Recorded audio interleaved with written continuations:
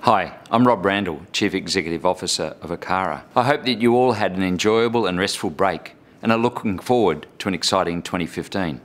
We certainly are. However, before turning our attention to 2015, I'd like to reflect on ACARA's 2014 achievements.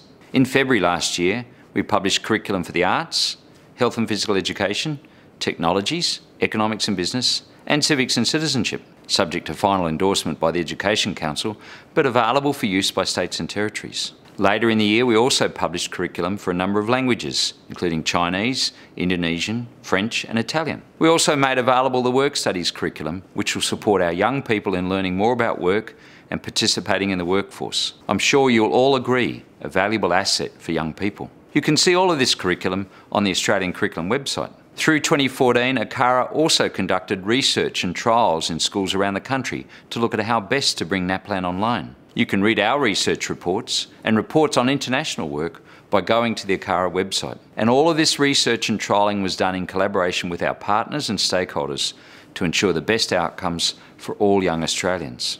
The year ahead, 2015, looks to be just as busy across curriculum, assessment and reporting. Following decisions taken by the Education Council, ACARA will work closely with the federal government and states and territories to enhance and refine our world-class Australian curriculum. We'll release an update of My School in March and conduct NAPLAN in May.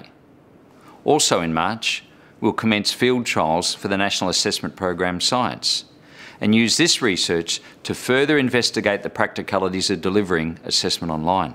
In 2015, we'll also work with test administration authorities in each state and territory to further reduce the time it takes to provide preliminary NAPLAN results to parents and schools. We're seeking to improve on the 4-week reduction that was achieved last year. I look forward to working closely with you all during 2015 and invite you to follow me on Twitter at ACARA_CEO or visit our website acara.edu.au to subscribe to our monthly ACARA newsletter.